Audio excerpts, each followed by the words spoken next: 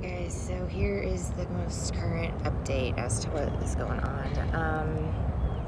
I found a spot like in the woods basically, and slowly moved everything back there, set up the tent, you know, and it's back deep in the woods as well. And, you know, they followed me back there and, you know, told me I needed to leave. The guys are letting me, I had, you know, because I hung up all my, my blankets and stuff. Like last night I slept in the rain, you know, like everything is soaking wet.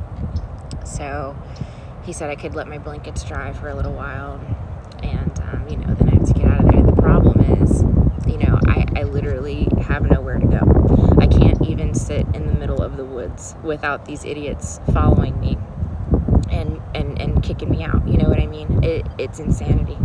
It's insanity. I'm shocked I'm able to sit at this table. I'm just waiting for somebody to come kick me out, you know? How am I supposed to exist?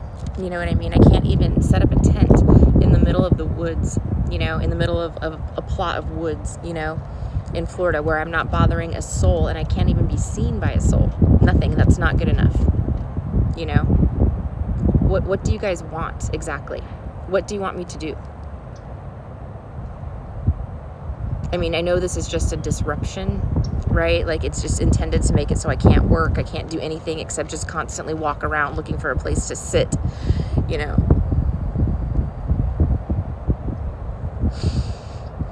You're going to burn in hell for all of this, and it's going to be exposed. Like I said, this is going to be exposed. I already saw it. It's going global. You're all going to be exposed.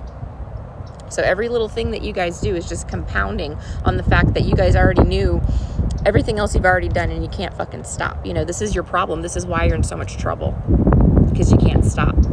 It's a compulsion.